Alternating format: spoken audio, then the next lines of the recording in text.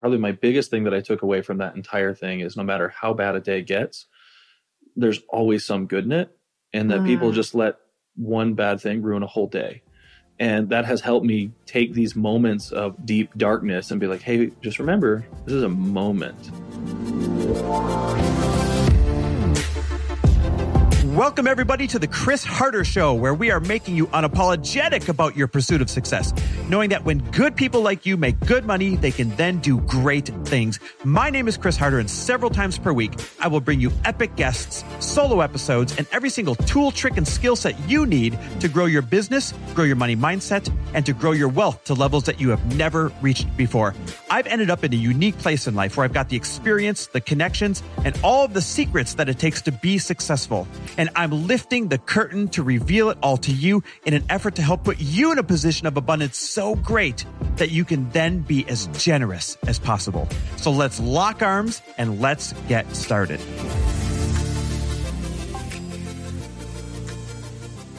And we're back with another episode of He Said, She Said. All right, so we thought we'd mix it up a little bit today. We've got our friends over here. They've become friends over the past couple of years, but they started out as individuals that found us by listening to our podcast. And I think you're going to love that story. I love this full circle moment. Right? So we're sitting here with Brianne and Danny Hoefelmann. They own an incredible podcast production company called The Good in Media. And before we, fast forward to their company and the cool stuff that they do, I really want to start by telling the story, I should say having them tell the story, how Danny found Lori's podcast in a time of need. You mind telling that part? Yeah, I'm happy to. So on our end, you have to go back to 2015, 2016 for me. And Brianne and I had already been married. We got married when we were 18 and 19. So family was well established. We had 2 kids at the time. And I found myself not having the language to understand that I was depressed and moving quickly towards suicidal. And I had a door knocking job at the time where I was knocking door to door selling alarms, and basically reached a point where I just could not function anymore. I couldn't hold a job. And I think everyone, at least dudes, you should go and do a door knocking job for a summer if you can, because you will learn so much so quickly. It's insane. But doing it while you're suicidal, not recommended. that became a different thing. And at the end of 2015, going into 2016, I could not hold it together anymore. And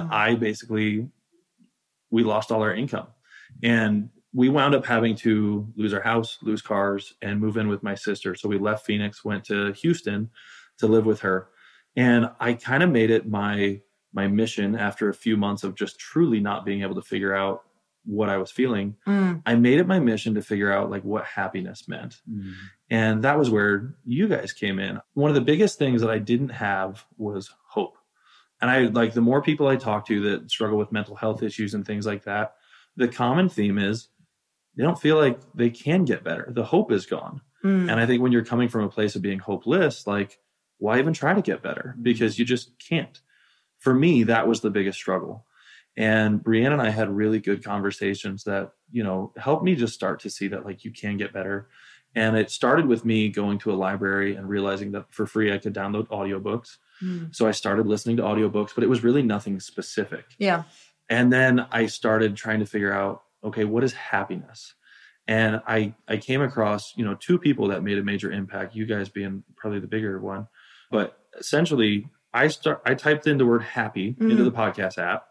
And your podcast came up, Earn Your Happy. Wow. And for me, it was not even listening to the podcast, just reading the title was a click moment for me, because the idea that you have to earn your happiness, because everyone likes to say hey, you deserve happiness. And from a God perspective, you probably do. Have you done anything in your life to make you proud of yourself? That's a different conversation, but I had never seen it through that kind of lens. And at the time, I didn't even know if that was what you meant by it, but that was how it was. That was the whole thing. I needed that at the time. And it was something where I heard that and I was like, oh my gosh, okay, what are the things I could do? And I also came across Lewis Howes at the time, and he had told his story of losing everything and living on his sister's couch. And I literally listened to him tell that story while I was sitting on my sister's couch. Wow. And it was just such a cool thing where it was like, okay, if someone else can be in this point and get out of it, I can too. And that really started the snowball effect of how do we fix this thing? So that was how we really found you. Wow. I love hearing this story because I struggled with the feeling of happiness for a very long time. Like even halfway through the podcast, it was like the realization that the things I do throughout the day are giving me a result. And even just what I put together with having the podcast is like, oh, what I'm thinking about during the day. Like you can even do things that should make you happy. But if you're thinking different thoughts while doing the things that should make you happy, then you can get very confused. Like I'm doing things that people are saying should make me happy and I'm still not feeling happy. Because you realize there's even more behind it, which I'm sure you also realized. So that's the whole thing of earning it is like you have to truly earn it with not only what you're doing, but also what you're thinking and who you're around. So that's why that makes me so happy that you found it, that other people are finding it who are kind of in that same boat. Because I don't know what it is. What was it just in your family? Was it like you didn't see that or you never talked about that or? Without going super deep, like my parents split the first time when I was 11. And it very much, even if it wasn't true mentally, I had to step into kind of like man of the house mode. And as far as what I understood masculinity and all these things at the time was like, men don't really have feelings. And it wasn't even like now where you're like, oh, I'm stoic. It was just like, we just don't talk about those things. And so I really shut off my feelings for from then until about 25 when I completely lost it. And now I'm kind of on the other side. I have a hard time holding in feelings. And it's kind of a different thing. But for me, it was a lot more of how do I stay strong? And I thought I had to be strong for everyone. But I didn't realize, and I never really had anyone model the language or the behavior of you have to take care of you too. I think everyone in my life to a degree was kind of like the martyr who was just like, I sacrificed my dreams so I could take care of the family and I do this and and it was just like, well, this is just what you do until you start to see models of people who are doing other things. And then you realize like, hey, maybe there's more to this. And when I was hitting that like lowest point, I just realized that like there were different things in my life that I was living, but I didn't believe in them. And some of that was church. Some of that was like, there was a lot of factors in that, but a lot of it stemmed from, I didn't think I was supposed to have these feelings. And until I actually opened up and told the world on a Facebook Live and an Instagram, like different posts, like, by the way, I'm going through this. And I'll quickly say it, but essentially her and I had not had an income in months. And then the old factory that I used to work in sent us a check saying like, hey, you have a 401k, or they just sent a letter saying you have a 401k with like $4 or $5 grand. You want to cash it out? And I was like, yes, please. We've had nothing. And then, so we cashed that out. And then when that came, we went on a date and someone posted, your life looks perfect. They had no idea that we were, I'm suicidal. We've lost everything. We're living with my sister. And I told Brianne and the family, just give me a few minutes. I got to go do something. And I went into the bedroom and I did a Facebook Live just stating, you guys are seeing a highlight reel. And I was just trying to not add negativity to the internet. So I didn't talk about it. I wasn't trying to like portray something different. But when I realized it just broke me. So I laid it out over like a 6-7 minute video just saying, this is what's really going on. And I had dozens of messages of people just saying like, dude, me too. But no one talks about that. Gosh. Wow. And I can't tell you the release, just the weight on my shoulders of like, we all have to hide this and this is shameful and it's whatever. And now it's like, no, I have dozens of people that are also in community with me saying like, hey, me too. How are you getting through it? What are you doing? And it also gave me such a bigger purpose. Wow. Brianne, I got to ask you. So you guys, your husband's suicidal at the time. You lost everything. You're living at his sister's house. What were you thinking during this? How were you feeling? I was feeling everything that you would think you would feel at first, right? You see your spouse, the person that you love so much, going through just one of the hardest things and you feel for them. I just felt for just the empathy was that first feeling. And then after a while, it turned into, at the time, not understanding, right? Like we've been able to learn a lot through this process. But in the beginning, it was like, are we not good enough to get better for? Wow. You know, like those were some of the feelings, like seeing him feel hopeless. I was definitely at the time in victim mode.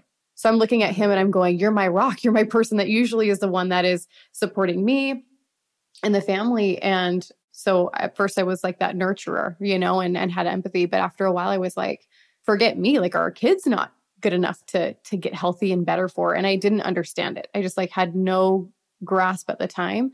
And luckily, I think the thing that kept everything together was our communication the whole time. Like, because there were look like, just for people that need it. What did your communication look like at the time? Yeah. So, I mean, it really looked like him just being like, hey, I'm not going to hide anything from you.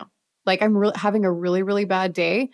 And he would open up to me and just say, actually, it's completely the opposite of what you think. If I can share it. Like, there were times where he would look at me and go, he's like, I really feel like you know, Brianne, you and the kids, like, you deserve better than me. And that's where a lot of that was coming from. So me understanding that, it was like, okay, like, thanks for letting me in. Cause I think if he would have closed off and shut me out and I had no clue what was going on in his mind, there were definitely times, even with our open communication, that I was like, do I leave?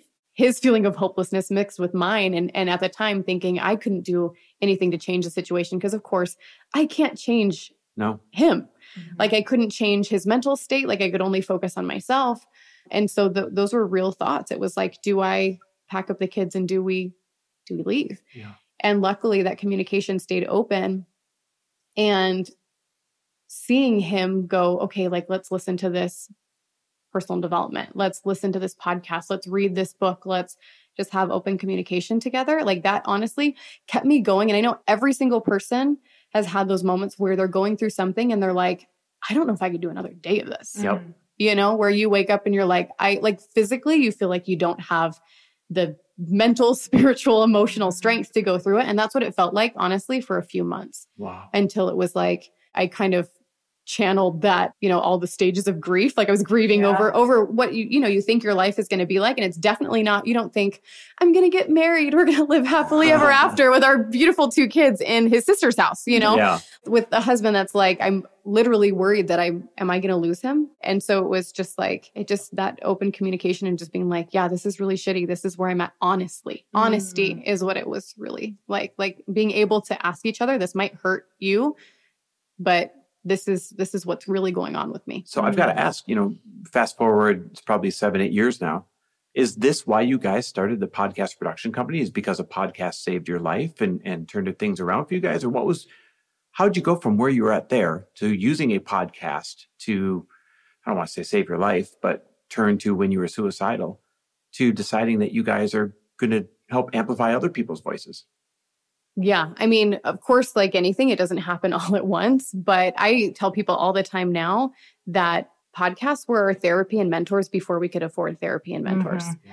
And that's been super, super powerful for us. And I'll just speak to maybe someone's listening and their spouse is the one that's not super open to personal development. I was actually that person of the 2 of us. Oh. And it took the other way around. Yeah. Mm-hmm. Yeah. And I was the one that was like, you know, he's coming to me, and luckily I did open up little by little, but I mean, you've paved the way for a lot of what we've done. And I've been able to be that supportive role in my own way in our marriage and in our business. But yeah, it really started with just learning. Because when we were going through this, having a business was not on our radar. Yep.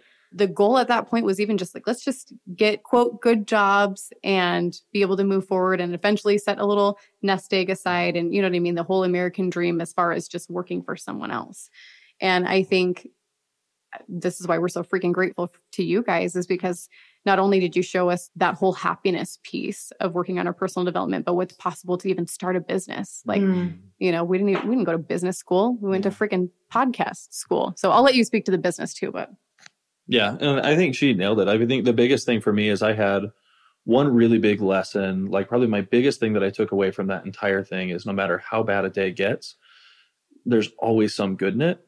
And that people just let one bad thing ruin a whole day.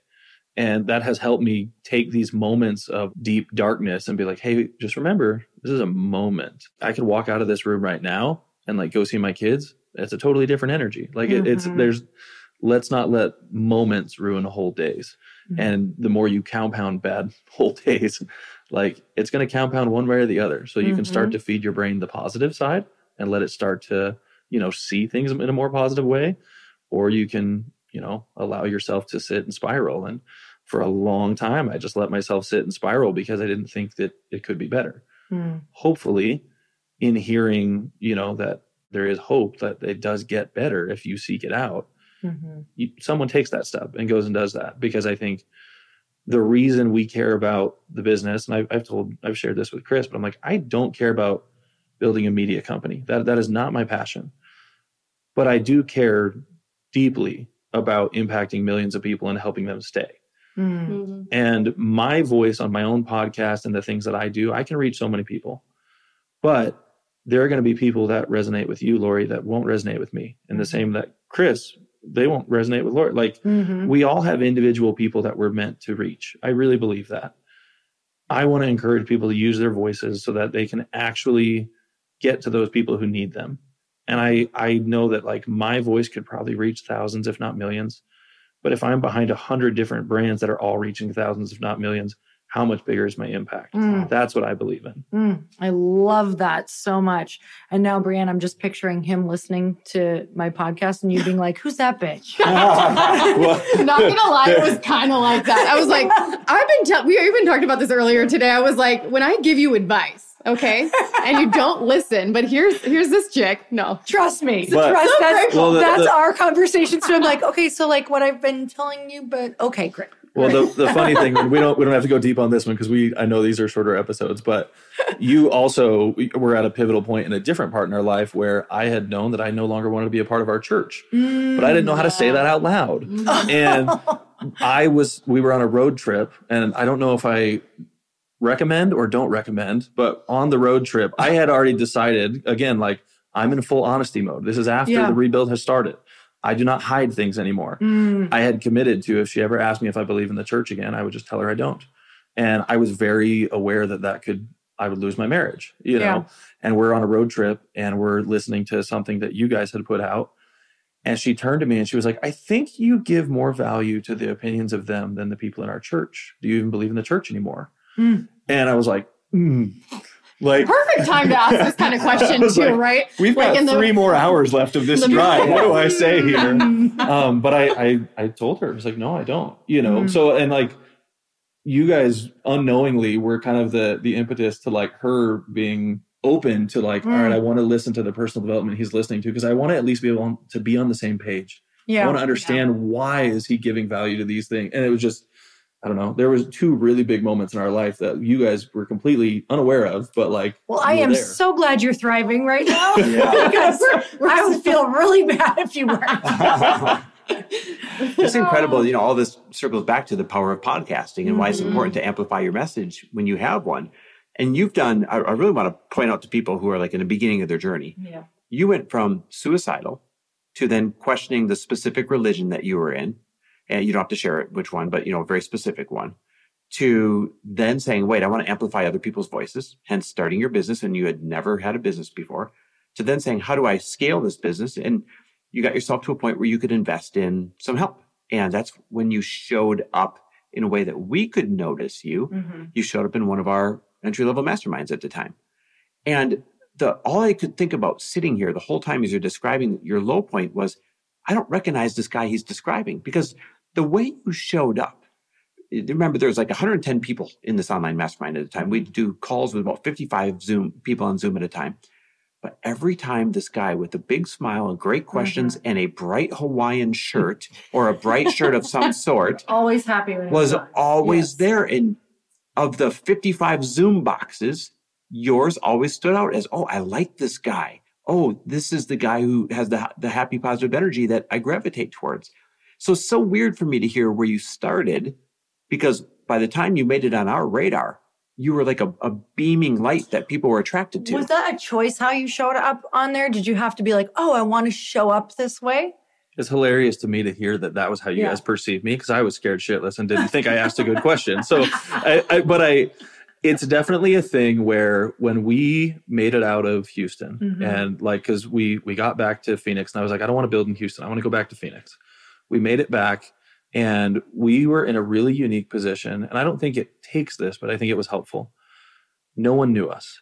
And we didn't move back to our old area. we moved to a completely new area. And I really had we had real communication around I can choose to show up as the Danny that everyone else knew before, or I can show up in a totally new way and just let people see who I am becoming. And I consciously had said, I'm not I was open about mental health, but I was not going to be someone who was a victim of things.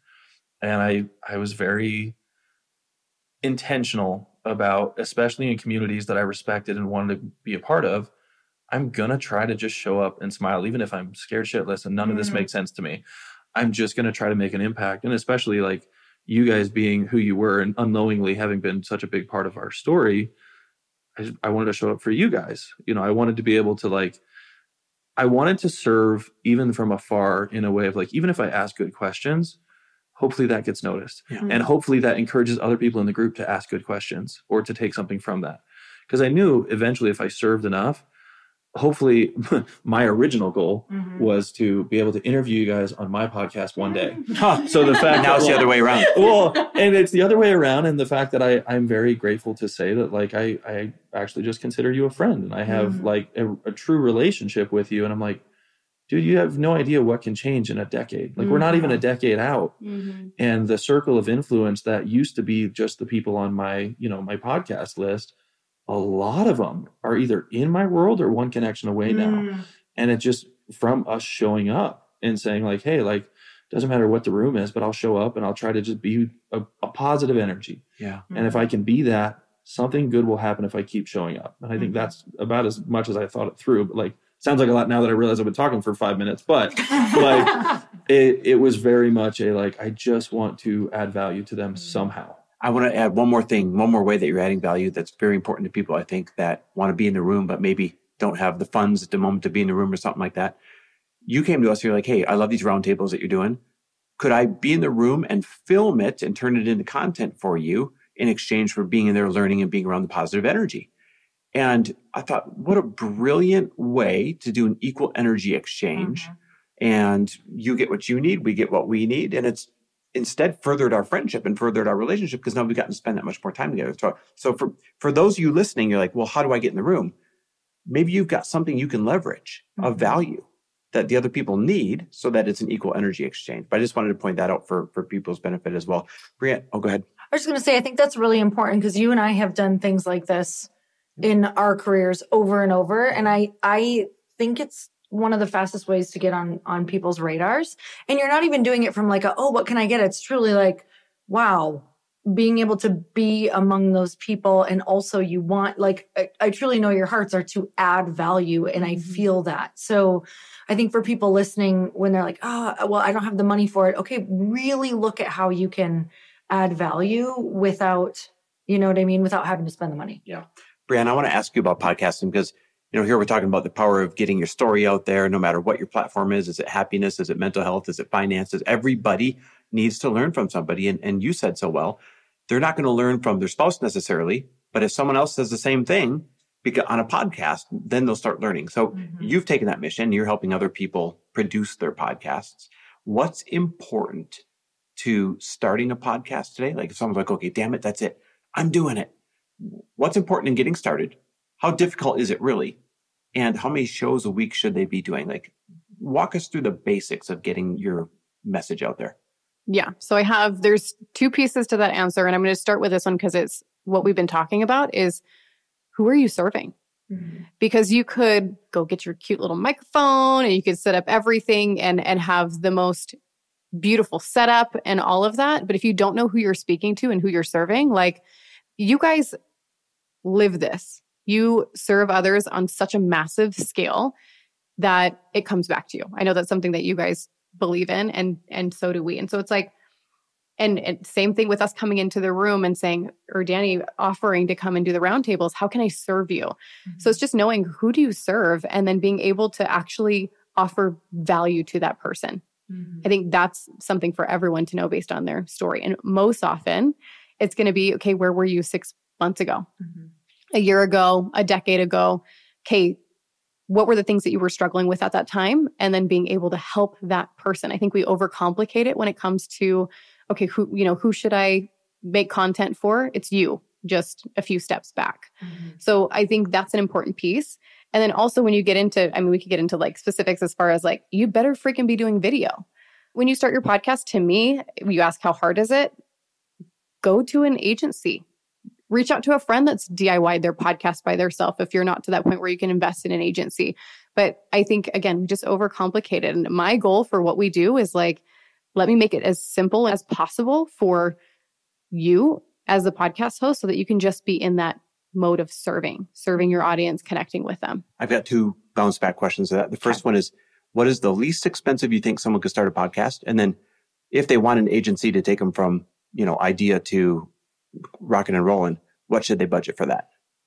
You want to know the cheapest? Yep, option? the cheapest if they're going to DIY, whatever the heck that phrase is. Yeah. I always get it wrong. He doesn't, you don't do that. No, you got a cell phone. You're listening to this podcast on a cell phone. That's all you need, and like a hosting platform. So literally, I mean, and for Danny, I'm sure as he's the audio snob of the two of us, and he'd probably be like, what?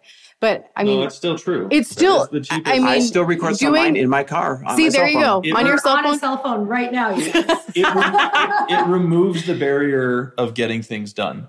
If you have a bunch of barriers and you have to set up lights and set up cameras and set up microphones and all the things, it's really easy to not do. Not to mention, maybe your house isn't clean. Maybe the dogs are running around or your kids are home. If your goal is, I know I need to serve and you need to do it quickly and cheaply, your phone works really, really well. Yeah. Record a voice note. It's like $20 a month to have a hosting platform and upload the audio, And what if they want an agency to do that? What should they budget start to finish?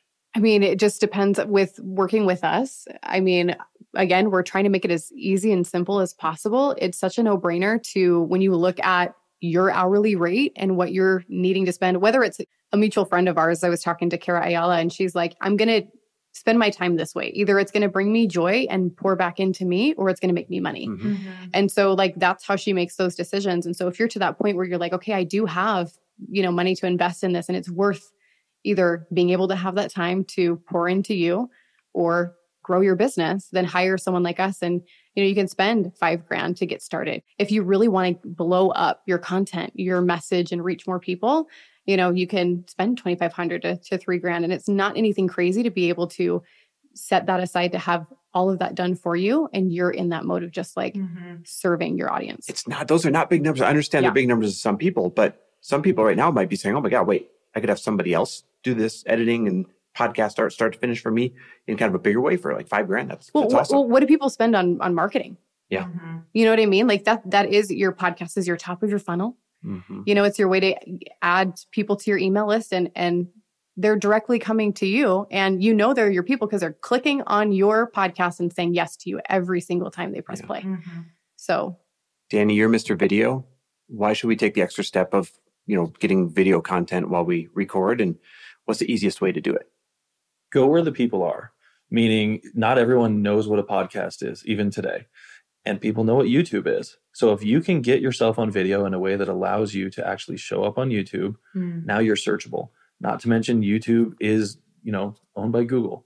So when someone types in how to do X and you have a podcast titled How to Do X, now you have an opportunity to be found. So no matter what, I'm always a big believer on video just because it also lets you multi-purpose things. You may take the full video of the conversation, but can we take 5 to 15 different little highlights from it? And now you have your social media content for the month. I think that's one of the biggest things too, is just making it easy on yourself. Like if I show up and I'm bringing the whole studio to you, we're going to have 3 cams, we're going to have lightings, we're going to have overkill, everything, but it's going to look beautiful. But again, that's not where it starts. Your phone is really, really awesome. And if that's just you setting up a tripod, and you might not even publish the whole video, but you publish the clips because you caught them. That's the easiest thing. We're using, DJI microphones right now. I think this set is like $350, if that. And this connects to the phone. And if we want to, like, this could be it. This could be the whole thing. Like Brianne and I were planning to do a lot of travel in the next year or two. And the goal was we set these microphones connected to the phone, and this is what we have, and just make it easy. So the barrier to entry on video, again, like if you're going to have an agency do it, it might be a couple $1,000 a month. It might be like, it can range really high. You guys know this. When people are trying to do cinema quality, it's a whole different ballgame. But I don't think that's what's necessary anymore. I also think that on like Instagram and these different things, if you have the super produced piece of content, it doesn't necessarily get as much traction sometimes because people are like, oh, this is an ad. You know, sometimes your cell phone is better than you think. And I think people need to lean into that a little more. Okay. So for those people who maybe aren't ready to do a podcast, but I think every person listening should be getting consistent with content. And I just want to share, it was a goal of mine this last year to get really consistent with content. Just show up every single day I picked one platform for the most part. I show up on my podcast, but then Instagram, I show up every single day. So kind of like quote tile, reel, quote tile, reel is kind of my flow. And I will tell you that so many people have been saying, oh my God, you're everywhere. I've noticed that my things are selling out. So what I share ends up selling out a lot faster. There's a lot more engagement on everything that I'm doing. And I will tell you, I would say 80% of my content is just okay. Maybe more than that. Maybe 90% is like just kind of like, I'm like, that's okay. Like I had a shit one yesterday that got 75,000 views. It's so weird. But my entire point is consistency and how important it is. And so for anybody listening, I know that you also have something else that you have come out with that you're going to do for people who need to be more consistent. What is that? So we've developed something that we would just want to call 20 questions. And I think everyone kind of gets that concept because we've all kind of played the game 20 questions. Mm-hmm. But in real life, like how do we make it easy for your business? Because again, your job is to be the business owner, not to be the content creator. Mm. So for us, we want to be able to come to you or arrange a studio, whatever that makes sense. But how can we make it so that your job is to show up, you talk with us for 2 to 3 hours, and then you're done and you have 2 to 3 months worth of content. That's the goal of everything. Life-changing. So the way that looks for us is when you show up for 20 questions, it's 20 questions. Realistically, it's probably going to be 35 to 40 with me. And it's me getting to kind of interview you. And then we go in, we actually do research on what is important to you. What are you launching? What are the things that you have coming up so that we're asking you relevant topics, but we're making it so that as you get to sit with us, we're getting to capture so much that you're walking away with not only highlight reels for Instagram and TikTok and YouTube shorts, but you're also walking away with longer form content so that if you want to have short podcasts and things like that, you'll walk away with those too. That'll live on YouTube. They'll live on the podcast apps. And all of that really just is like, we do the legwork so that you, the owner who runs 10 different things and is trying to do everything, now you can show up for 3-4 hours and you're probably done for the quarter if you do it right. Yeah, you get 2 to 3 months worth of content out of this. Here's why I like it. Our social media manager, Kaylee, I feel bad for her because she's like, I need 10 videos. Like they're past due. I'm like, so I'll sit down and I'll look in the camera and it feels like pressure. What the hell am I supposed to say in this thing? Mm-hmm. I hate it. It feels so inauthentic to me. But you give me a Q&A setting, which is what you're basically replicating. I will go all day long, right? Put me in front of a group, a mastermind, let me answer questions. I will crush it. That's when I'm in my zone. This replicates that Q&A setting and it makes it so much easier for somebody like me. Mm-hmm. And it's a freaking bargain, by the way. Okay, well, listen, we're just so proud of the journey that you guys have taken that we spur of the moment said, hey, be on the show. Guys, for context, by the way, you want to know how this happened? You already heard how they kind of worked themselves into our life by adding value, all that fun stuff.